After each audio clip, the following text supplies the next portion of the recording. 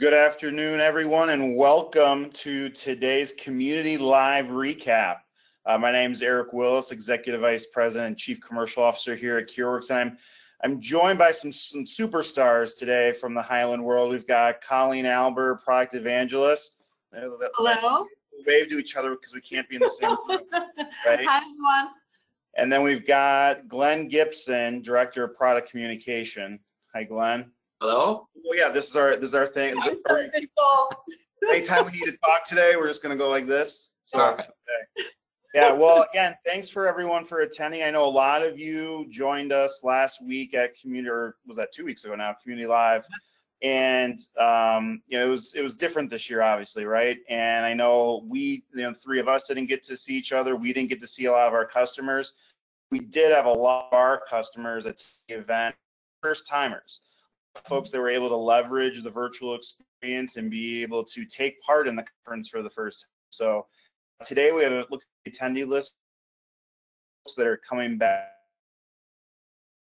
on the conference, but then we also have a lot of folks that didn't conference. So this will be a great recap. We're gonna hand it off here to Colleen to walk through the agenda, and then we'll go from there. Colleen. All right. Thank you so much, Eric, and welcome everyone. Community Live was definitely different this year. Still a lot of fun, and in some way, able to connections and explore different aspects of the conference. Our theme this year of the conference is Evolve, and Bill talked about evolution of the Highland organization, our product portfolio, and migrating to the cloud, and a little bit of everything in between. Before we kick off with some of our highlights from the conference, just remember that all of the content is available on demand until December 11th. Even I've been going back and watching sessions, you know, and now you have the luxury of being able to pause and then come back, explore things in a different way. But also, if you are on the line right now and you weren't with us at Community Live, still register, and you'll see that at the bottom. Like you were for the conference, take advantage of the free package, and it'll open up the whole conference platform for you with sessions, even some of the content that was found within our virtual booth. So please take advantage of this. It's only going to be till December 11th. So please explore at the very minimum.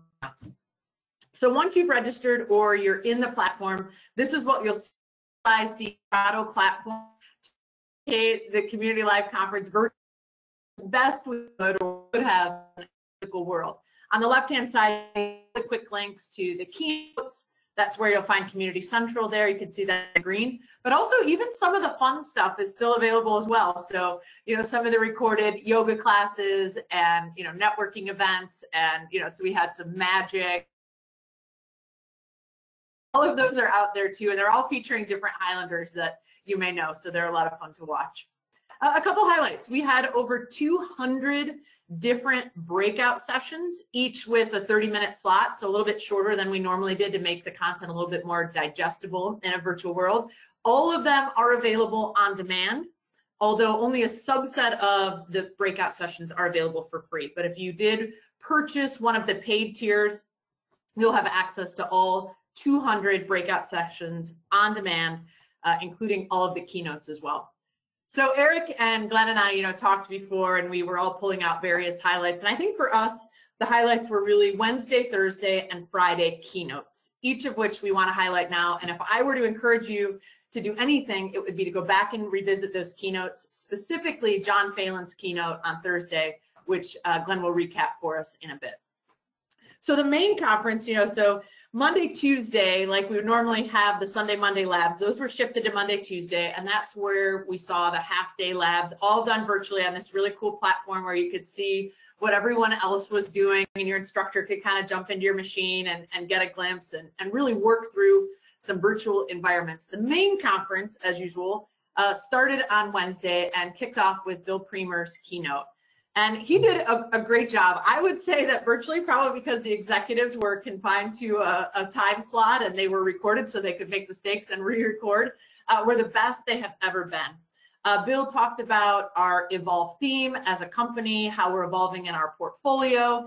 He also talked about the social justice movement and how we have to insist on equality. And I'm certainly feeling that as a Highlander, and he's done a great job of expanding our reach and doing more in the Cleveland area to insist on diversity, equity, and inclusion. And so it's really cool to hear those comments about not only where the company's going, you know, on the product and technology side, but where we're going on the people front as well, and how important those initiatives are to Highland and to all of us. He then talked about software and noted that we spend $125 million in R&D annually, and he highlighted these top pieces of technology or functionality. I'm not going to go into each one now. Glenn will cover a couple of them in just a moment, but each one of these technology topics has one or more free breakout sessions. So if you're interested in diving into WorkView for the first time or learning more, there's a couple free sessions there. Capture has a couple free sessions. The Highland Capture Overview was one of the top attended sessions. And then we've got our new Highland Experience Capture as well, which is the first manifestation of the Highland Experience platform, which you'll hear more about from Glenn in a minute. Highland RPA, our acquisition of Another Monday, you know, kind of broke ground a little bit at CommunityLIVE. We highlighted that quite a bit. CCM with Content Composer, and then lastly, Governance Rules as a Service, which is you know, the cloud-based retention rules service that we offer for your on-base content. Real quick, Colleen. Just one piece I wanted to add. I think you hit it nicely with Bill there, is for a lot of you that may not have had experience in interacting with Bill before, and a lot of you did get a chance to interact with him. He actually joined us on Wednesday morning. We had a coffee kickoff with CureWorks, and Bill joined us and talked a lot about those same things in his keynote. But I also, you know, as Colleen said, recommended going back and watching the keynotes, but also for if you have executives that you work with today and you want to get them exposure to Highland, to the vision that Highland has for the product, hear about how it's a great company to partner with, it's a great way to try to get, hey, ask one of your executives, I just want 30 minutes of your time, or yeah, less than that, right? 30 minutes of your time just to hear from the president and CEO of Highland on such a great company they are, the vision they have, and why we've continued to invest with them. So again, just to reiterate Colleen's point there, use this opportunity with these recorded sessions to broaden the exposure of the platform and the company to other folks in your organization. Yep. Yeah, thank you, Eric. So that brings us to Thursday, and I really enjoyed, and I think we all did, the guest keynote, Juliette Funt, and she is the president and CEO of a company called White Space at Work. And most of the talk was just this, you know, like us looking at her, and she was absolutely engaging and gave some great tips for how to find more white space in your day. But she also laid out a framework for daily success from when working from home. And I encourage you to go back and visit this just for your own personal development. She gave us a 3-part framework, which she called Setup, Rhythm, and Closure. And I'll just do a quick overview because I want you to watch the session. But she said, first, you know, you have to set up your day, not only your physical space, your workspace, wherever you are, and get those visual cues. But she also talked about having a paper anchor. Then on a piece of paper next to you, you'll write up, what do I want to get accomplished today?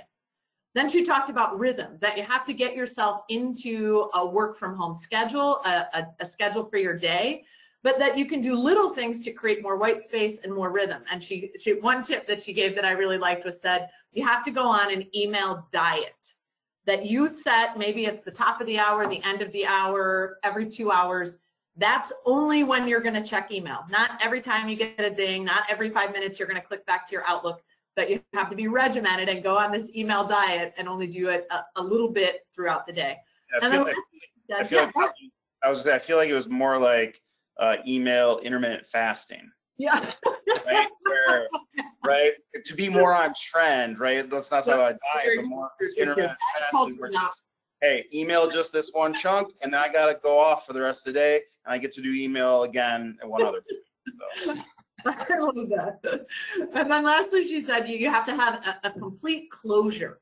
And there's a couple of things you can do. The first is if you're lucky enough to be able to completely shut the door on your workspace at home, do it. But even if you're not, you close the laptop and you stand up and you say, I'm done with work, and you let someone hear you to hold you accountable. So she gave some really great tips. If you go back into the Intrado tool, into the platform, not only can you watch her keynote, but there's a really great handout out there that, you know, gives a nice overview of the framework that I encourage you to listen to.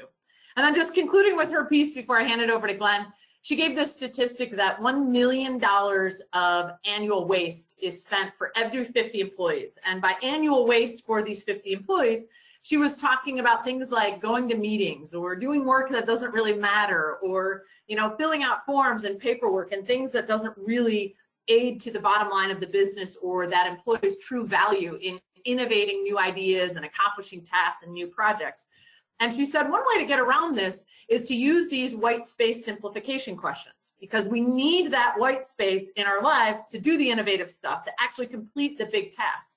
So she gave us these 4 questions that you can just ask yourself daily, multiple times a day, once a month, doesn't matter. You know, is there anything I can let go of?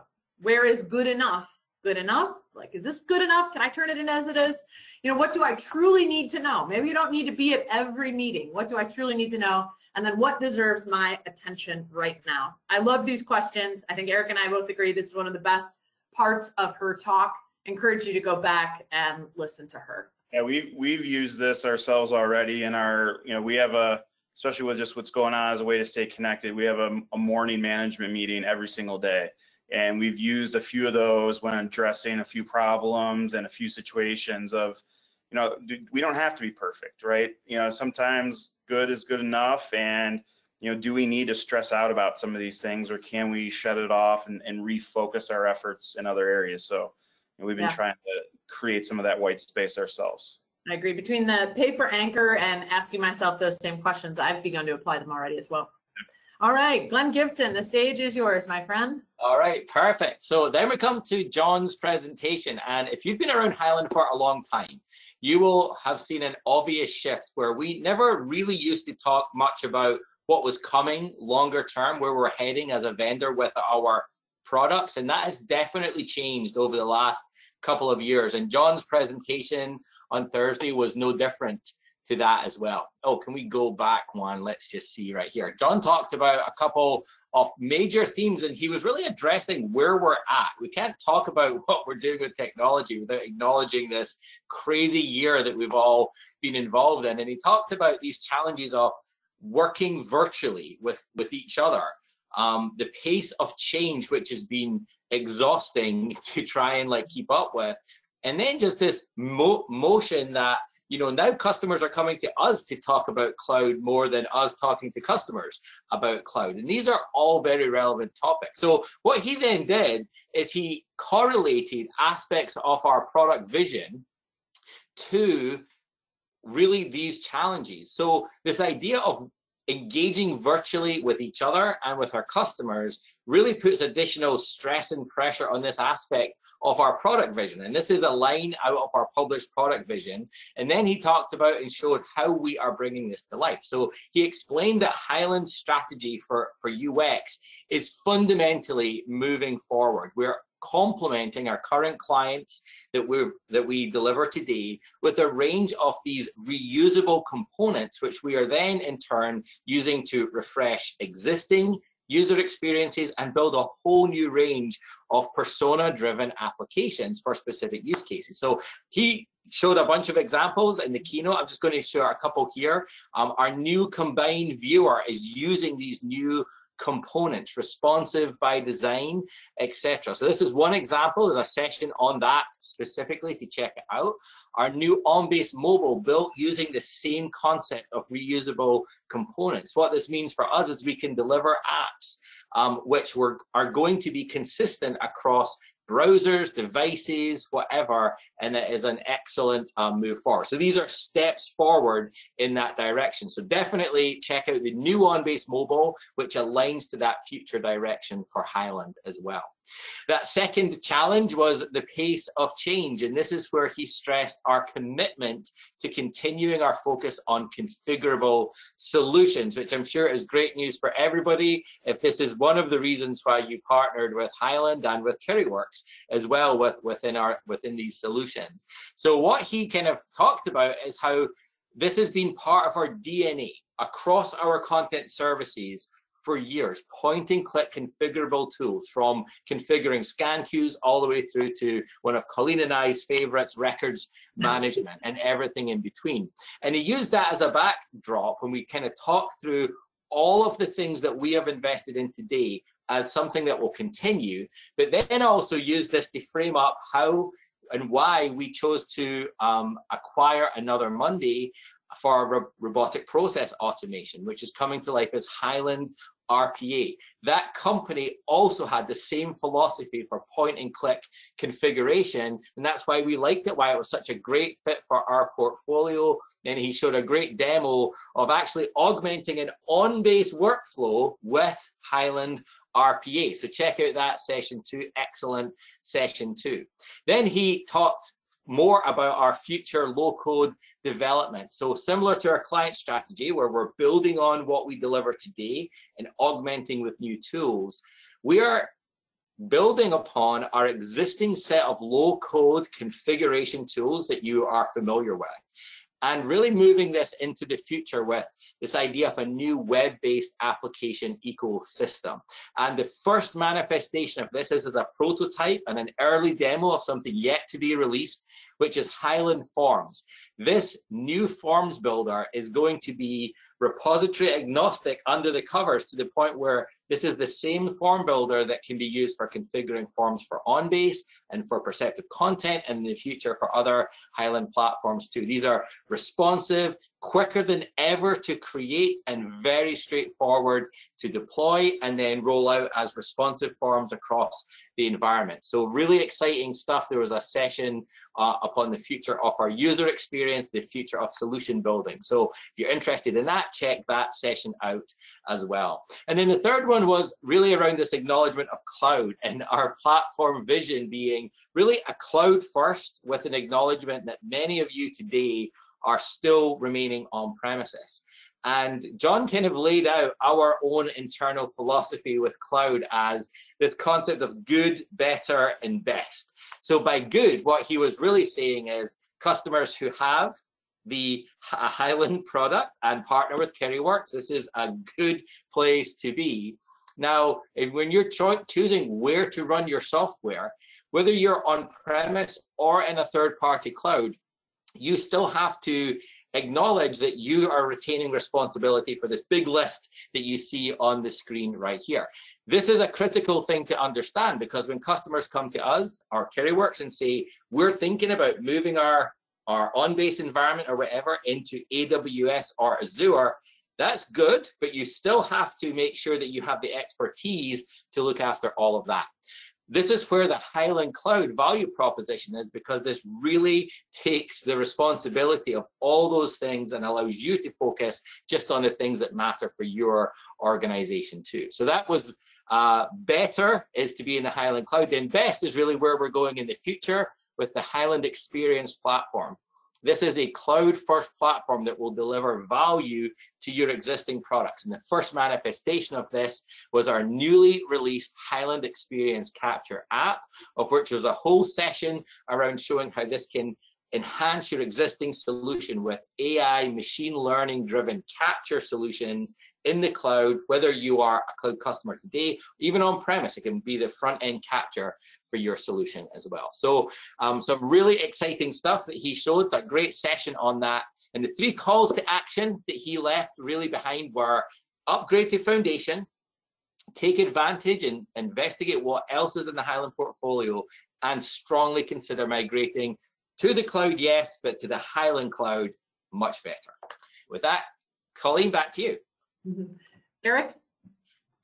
Yeah, I mean, I think that, you know, one of the things that we've really seen, I'll highlight it a little bit later as well, but I think, Glenn, one of the things that you said rings true so much for us is that our customers are coming to us almost weekly about moving to the cloud, right? And one of the sessions I'll highlight later, but I'll touch on it now too, is that there's a lot of thought that goes into it though, right? And I think that we've, you know, part of the benefit of working with us and having our partnership with Highland is that we can really help you guys plan that out, right? Because you really have to go through and develop a plan, figure out how you're going to attack it, but we've had some recent success with several customers that migrated over to the Highland Cloud in 2020. We have several active projects of migrating over. But you couldn't have said it better though, Glenn. It's just the demand for moving to the cloud is bigger than ever. And I think it's really people understanding this vision and realizing that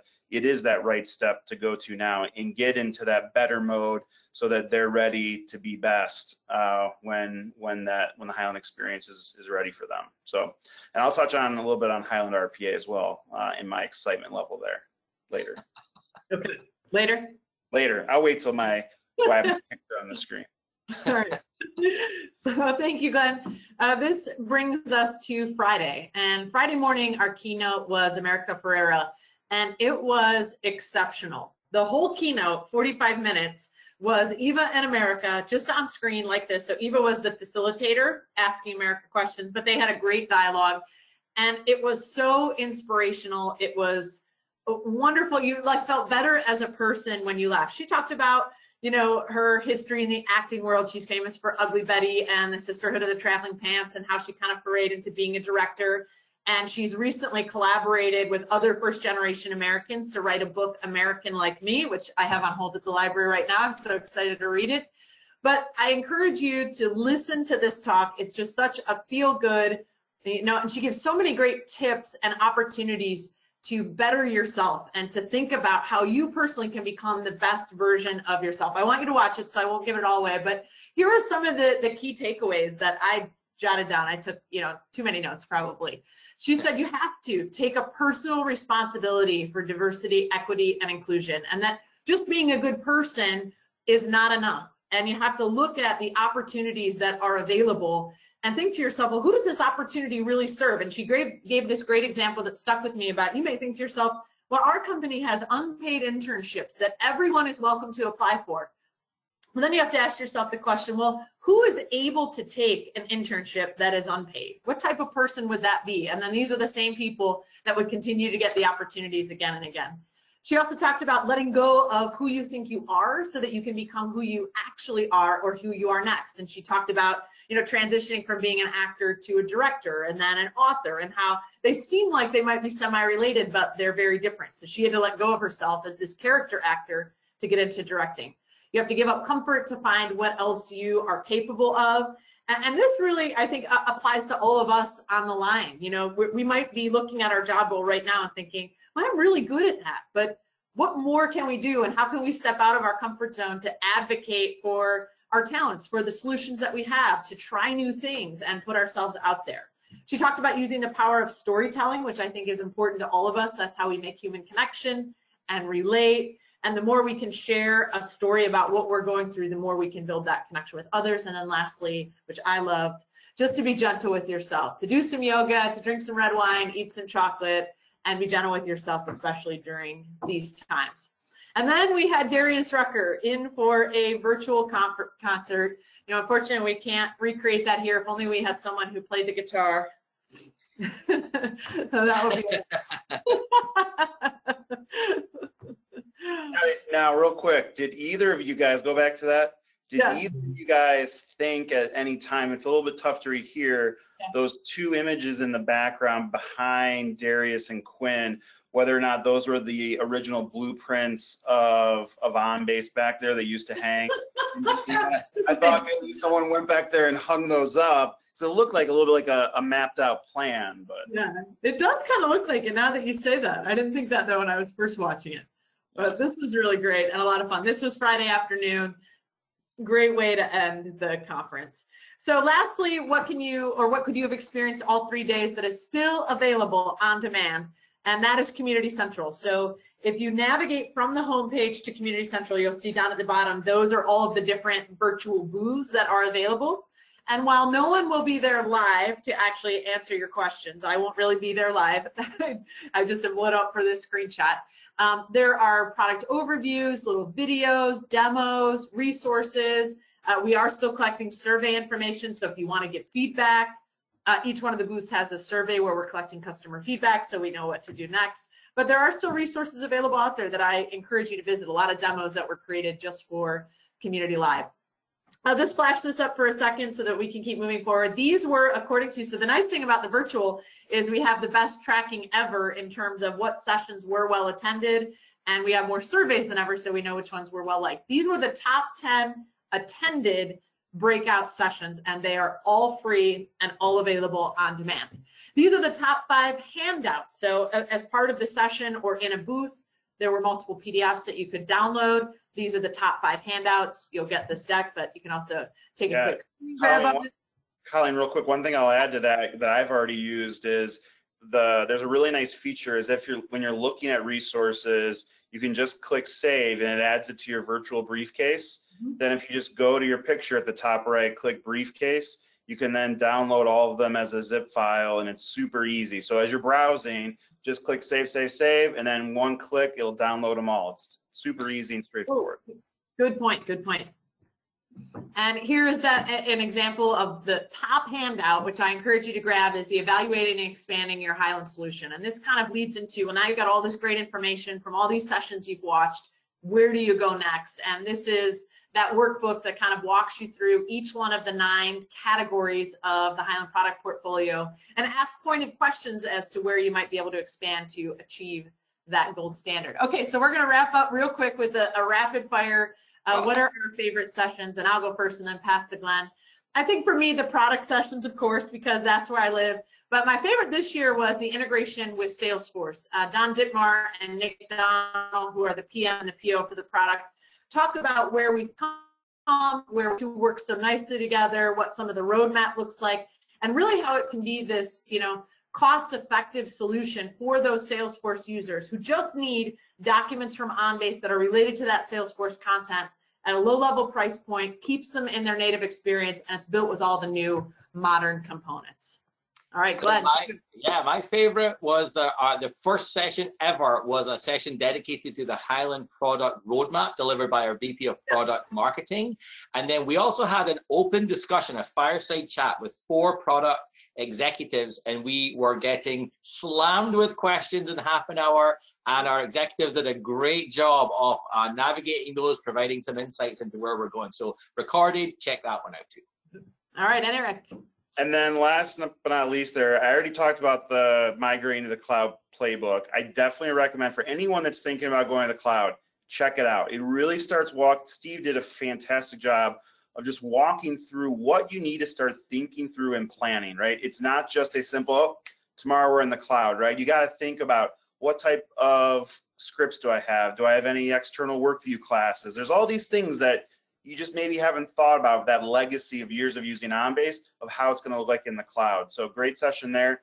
And then our whole organization is super excited about Highland RPA. This week, we actually have been attending a sales enablement and technical enablement. And Bill Berger and I were so excited that we put everyone through it. So on the Monday and Tuesday, I had my whole entire sales team, marketing team, sales engineer team attend the 2 days of sales enablement training. And then yesterday, today, and Friday, we've had all of our principal consultants, all of our solution development team attending the technical enablement. For those of you, and obviously we touched on it earlier in Glenn's session, but this is a perfect one for you guys to learn about the future. I think Bill Berger mentioned it internally the other day, is that he's been in the OnBase world for almost 25 years, right? And this right here is the thing he's the most excited about that he's ever seen from a Highland standpoint, and what it can mean not just for our current customers, but future customers. And it's a great way just to go back and reevaluate your current processes that you've already automated with OnBase, and think about just day one, how could I deploy RPA to further automate those existing processes? It doesn't have to be, oh, I'm implementing RPA across my whole entire organization and I'm taking on this Herculean effort, right? I could choose just to deploy 1, 2 bots that automate a single component of a process that today someone's having to leave OnBase to go and handle. So again, I think that's the easiest way for you guys that are already in the OnBase world, is look at those workflows that you have built, look at those case management applications, and think of those little steps in the process where, yeah, we always have to go out to this website and look up this piece of information and bring it into OnBase. Or we have to go and update a website with maybe a status of something that occurred within our business process. Those are great little elements to be able to deploy RPA, get a taste of it, get experience with it, and not it have to be this huge thing that you're taking on. So we're super excited about it. You're going to hear a lot about it from the CureWorks team, and I think the future is very bright with Highland RPA. All right, so what questions do you all have for us? Feel free to type them into the chat, and then we will ask Christy to read any that have come in aloud. While you're doing that, please, we'll hang on a few more minutes if you've got it to answer any questions. You know, what are some of the next steps? I think after you watch some of these on-demand sessions, you know, work with CureWorks, your account manager, to roadmap the next 12 months. I think you've got to, and this is where you get that courage from America First, you know, be prepared to talk to executives and sponsors in your organization about 2021 and what you think makes the most sense, whether it's Foundation or the cloud or Salesforce or Highland RPA. We also have a CommunityLIVE webinar that is out on Community about the strategic workshops, and that's with the help of Highland kind of coming into your organization and really sitting down and making a plan with the consultative approach. And then last but not least, save the date for next year. We are going to be October, and hopefully we will be in Las Vegas. So October 10th through the 14th will be CommunityLIVE 2021, hopefully in Las Vegas, Nevada.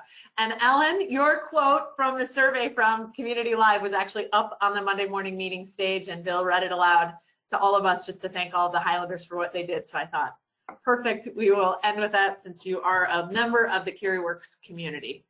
And with that, we will take any questions that you may have. CommunityLIVE.com is where you can register or where you can log into all of the recorded sessions. And with that, Christy, do we have any questions that have come in? You guys must have been very thorough because I don't have any questions showing. No problem. All right, we'll give it another 10 seconds. Thank you all so much for joining, for your attention. Eric, Glenn, this was tons of fun. So it's fun to watch. Thank you guys for taking the time to share your experiences with our team, and looking forward to hopefully being face-to-face next year in Vegas and having a good party. Yeah, for sure. Oh, okay. Please. Yes. Yeah. No more CommunityLIVEs from my basement. No.